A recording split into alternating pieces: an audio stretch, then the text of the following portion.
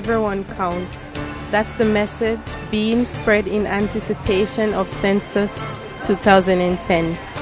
Starting October 10th, the Economics and Statistics Office will begin counting everyone in the Cayman Islands, both citizens and non-citizens alike. Here's how it works.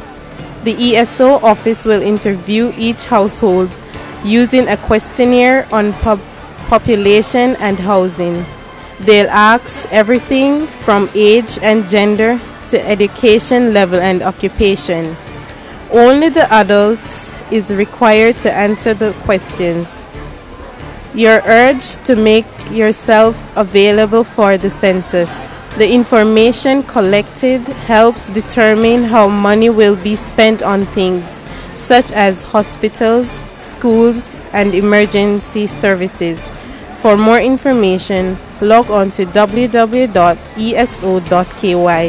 For GIS Spotlight, I am Jesel Turner.